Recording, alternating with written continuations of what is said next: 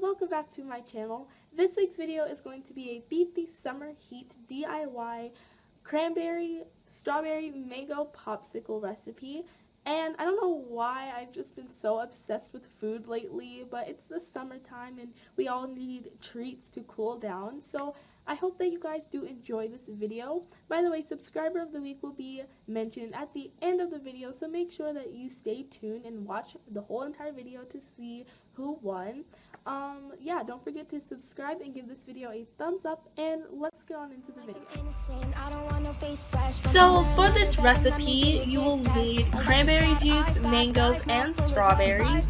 All I did was dice them up into little tiny pieces, and I put them into the popsicle mold and place my liquid, which is the cranberry juice, on top of the fruits. And once you are finished, you have to pop them into the freezer for a couple of hours, and once you take them out, you will have delicious and easy, healthy popsicles.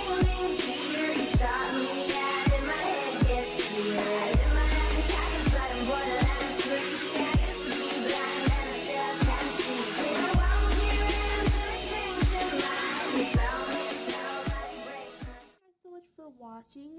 Subscriber of the week is Beauty by Ashley, and congratulations, you will be featured at the end of the video on my end slate or end cards. And also, if you would like to be subscriber of the week, don't forget to give this video a thumbs up, comment down below, and you will hopefully be picked next week. So yeah, I hope that you guys enjoyed this video. Please do not forget to subscribe and give this video a thumbs up.